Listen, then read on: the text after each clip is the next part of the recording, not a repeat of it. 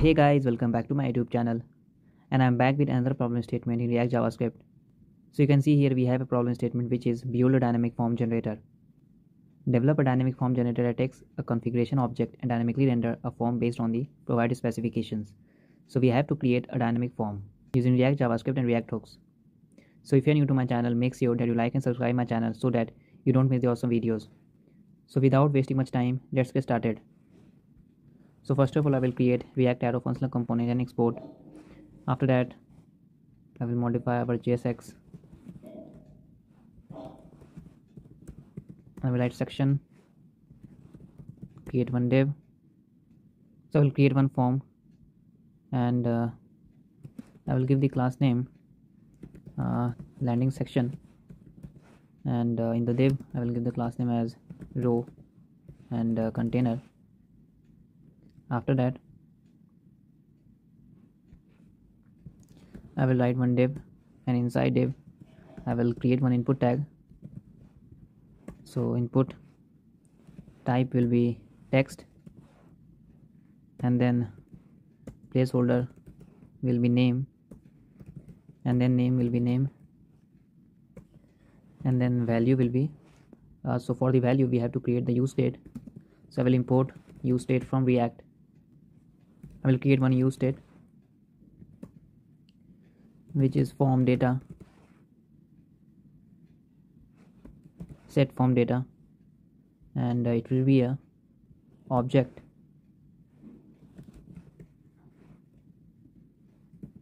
and I will write fields, and inside I will write name and value.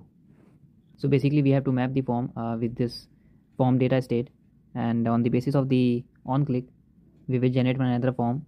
So for that I will just cut this div, and I will write form data dot fields dot map.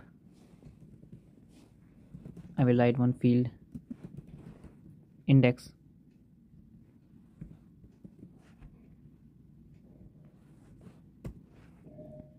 and I will paste this div here and format the document. So after that I will pass this key as index, and then inside the value I will write field dot name. So I will copy this input tag again, paste it down here, and I will write field dot value. We will write on change, and inside on change will be a callback function. So we will pass e as a synthetic event, and we will write one function which is yet to be defined, handle input change, and inside parenthesis I will write index and will pass e. After that, copy this function, and I will write const handle input change. It will accept two things, one is the index and another one is the event. I will write const new fields equals to form data dot fields. After that I will write new fields index and event dot target dot name is equals to event dot target dot value. So I will update the final state, set form data with the final object which is fields, and it is equal to the new fields.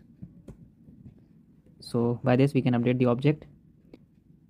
So after this input tag I will create one button, and inside I will write remove.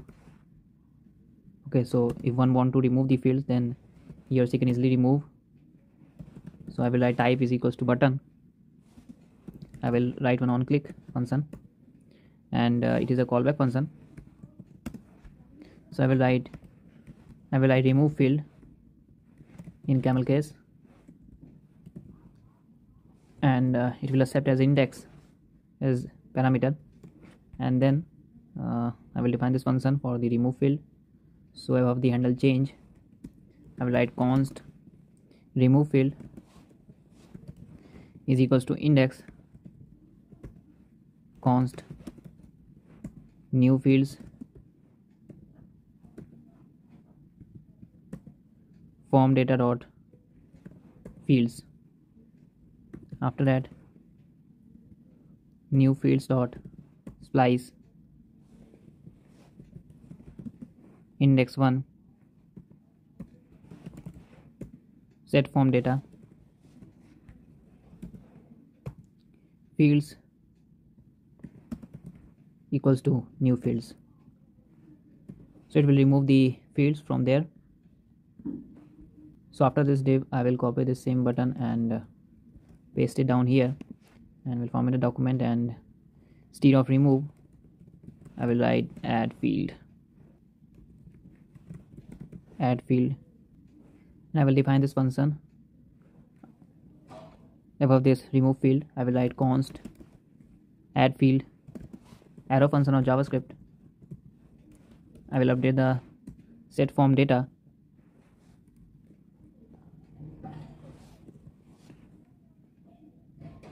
I will write fields get the previous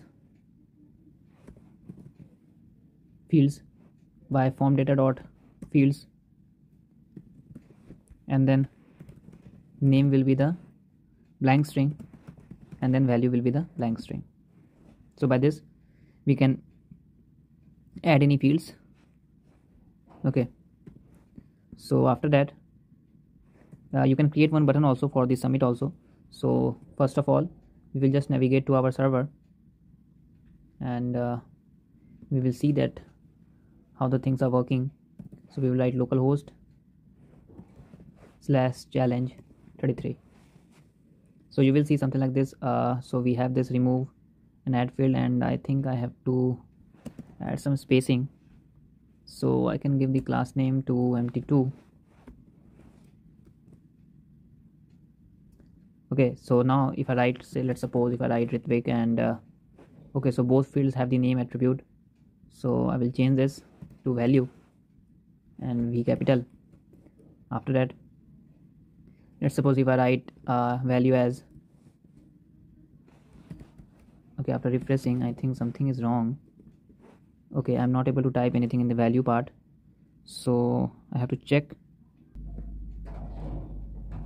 Okay, so I think I got the problem.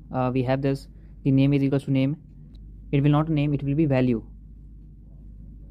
So after saving this file, you can see if I refresh the web page, if I write Ritvik in the name section and value will be 23, let's suppose, and if I create a add field, then another field will be created, and same I can write anything in this value. And let's suppose if I want to remove the first one, so the first one will get removed, and same for the second one also. So that is something. So you can also create one submit button. So what you can do, after this add field, create one button, and inside button you can write submit and give a type of submit, and in the form tag just give the on submit event, and inside just pass this handle submit function, and we will define this function after this handle input change. So we'll write const handle submit. It will be a event, a callback function, and we will write event dot prevent.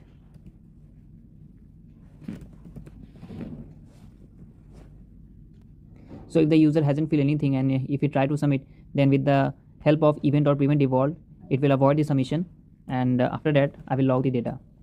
So I will write form data dot fields. Okay, so let's suppose if I open my console, okay, and let's suppose if I write Ritvik and 23, click on submit, you will see an array of object will be created with the name and value, and we have this indexing. So let's suppose if I create another field, and if I write Ritesh 33, click on submit, you will see array of object will be 2, name is Ritvik first one, and name is Ritesh for the second one. Same if I remove the first one, so now the second one remains. So that is something. We have implemented this logic for the dynamic form, and you can create the form on the basis of your need. So that is something we have implemented our knowledge. So we have this the handle input change, which is responsible for generating the new form data, and same we have the remove field, which is basically splicing the fields, and on the basis of handle submit we are submitting the form data dot fields in the console part. And we have this use state, which is containing an array of object, which is name and value. So, and here you can see we have a basic JSX. We have this form data dot fields dot map, and on the basis of the add field it is mapping the data.